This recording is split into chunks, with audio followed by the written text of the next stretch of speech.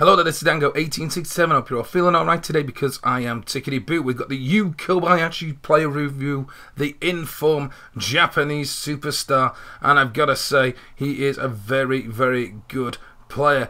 Playing for Kawasaki in the J League, and I've got to say, very impressed I was with this player. Stats on the screen now: 86 pace, 79 shooting, 70 passing, 82 dribbling, 35 for the defending, and 70 physical. And this player, while you wouldn't think he would be anything special at only 79 rated, he has got 4-star weak foot, 5-star skill, can play right across the front line at striker, right mid and left midfield, high medium work rates, and he is 5 foot 10 inches. He has the flair, team player and technical dribbler traits, and I've got to say, he is very, very OP. This player is clearly one of the best Japanese players on the game. His dribbling and then finishing is absolutely lethal. This guy can take it from distance, run past players, and despite the 79 shooting, his finishing is absolutely superb. He is an absolute lethal finisher with either foot.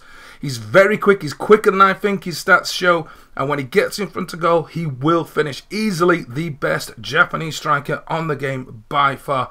The cons: physically isn't the strongest, won't win you many headers, but you don't need that. You play him in a good passing side where he can pick up the ball deep or get him onto through balls, and his finishing from distance is absolutely lethal. Left foot, right foot, he will put it in the bottom corner, forcing the keeper to either save or getting those rebounds. He's very, very well-rounded. You can use this guy in plenty of good high rates. The amount of good Japanese players still on the game, like Kagawa and Honda. You've got a good striker, and he's cheap. Very, very cheap.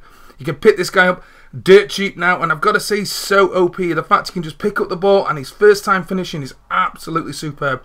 Going to give him 8 out of 10 just because you're going to have to find it a little bit tougher than you would with some team players to get a good hybrid around him. But the fact is, if you want a Japanese striker or are using some sort of J-League side, this guy needs to be in your side, because I've got to say, really did enjoy using him. And like I say, when he gets that chance, he will score your goals.